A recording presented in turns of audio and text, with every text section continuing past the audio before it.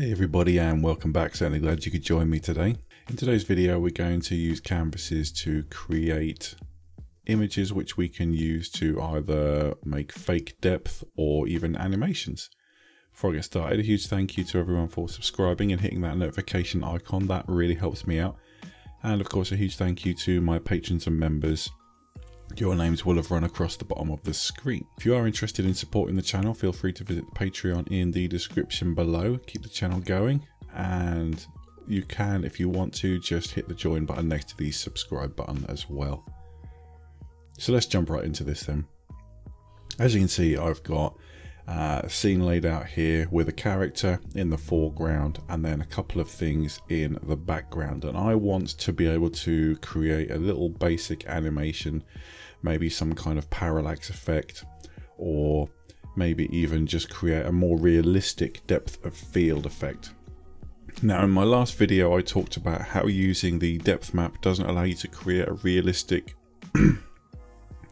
Now in my last video I talked about how it wasn't really possible to create a realistic depth blur effect using the depth map, and that's because you can only apply one depth of field or one lens blur effect to the image, and then just changing the opacity of that blur doesn't create a realistic depth of field effect at all.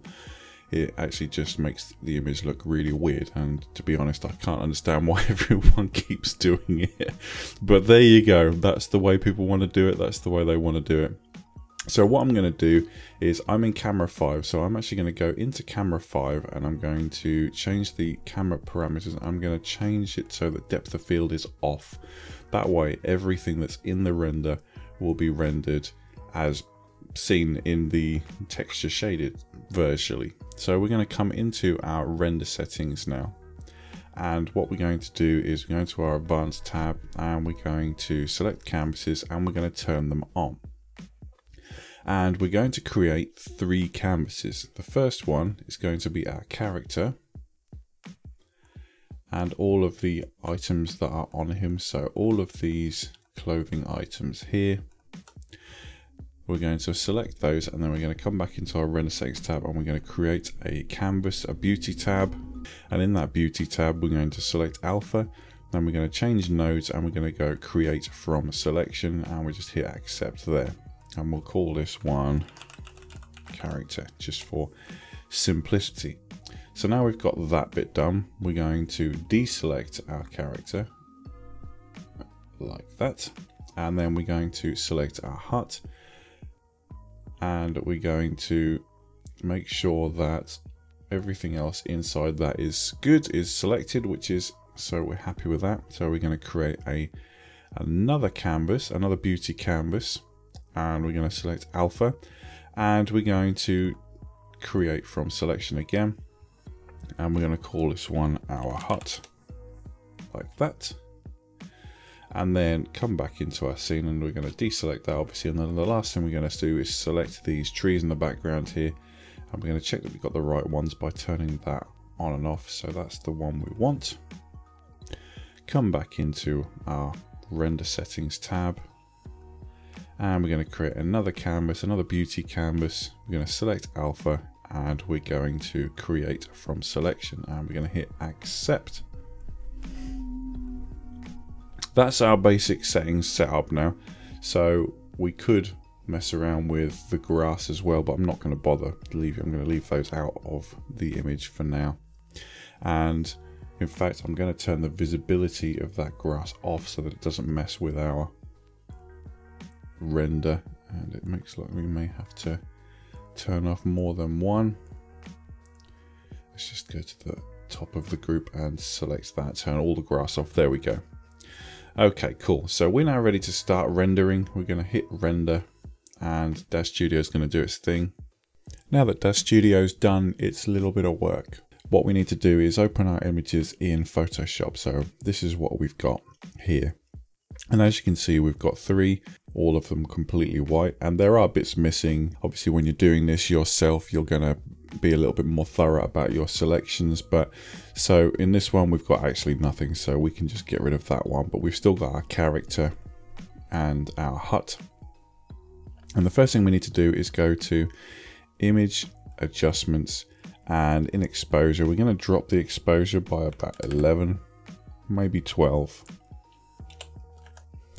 That's better. So there you go. It's a little bit rough because I didn't wait for the render to finish completely, but there you go. We've got that one. And then we're going to do the same thing in this one. We're going to go to image, exposure, and we're just going to drop that by 12 stops as well. And as you can see, had we had the window selected, that would be there, and the character would be the same. So we could actually go Control A, Control C, and we could do a Control V over the top, and then we can just move that into place. And what we're actually going to do is we're going to increase the size of this guy a little bit, and then when we can move him into place, you can see that it's easier to hide the bits and pieces from the background. And then again, you can mess around with these as much as you want. You can move them, get them into position, or you can just undo that and get them to be more or less the right size. And what we're actually going to do is I'm going to copy this layer, and then I'm going to apply a lens blur effect or a Gaussian blur or any kind of blur to it really. You can do a simple Gaussian blur if you want to, and then if you hit that, you get a little bit of a depth of field effect going on there. And now you've noticed that there's a bit of a white outline around our character at the moment. It's not completely in the correct place, and we can just nudge it across using the arrow keys if we want to, but it's essentially, it's gonna be that way. So the best way to get rid of it is to copy our layer, place the copy underneath, and then we're going to go to filter, blur, and we're going to apply a very, very small, like 3 pixel Gaussian blur. And as you can see, that's significantly reduced the visibility of that by basically hiding that gap. So now it looks more like a light outline or a highlight than it does an actual issue, which is great. And so of course, because we don't have the trees in the background here, we could just stick some trees of our own. And then essentially we've got a 3-layer image that we can do whatever we want with. We could animate this. We can continue to apply effects. We could have maybe a black and white layer underneath there. So we could go to our adjustment layer, and we could do hue and saturation, and then just desaturate the background so that the character is colorful, or we could just desaturate it a bit so that it looks different things that you can do, all kinds of different weird and wacky stuff just by using canvases to separate your image out into layers. It allows you to apply the effects that are in the camera. So if you wanted to, you could have your depth of field effect in camera, and it would make the life a lot easier to turn this into layers that you can then do whatever you want with. Now, someone mentioned in a previous video about, well, why don't you just hide the character in one render and then hide the background in another render? In this specific situation that we've got here, that would work, but the reason that we use canvases is because when you render a canvas as separate items, they still cast shadows on each other, they still cast their reflections and all that sort of thing.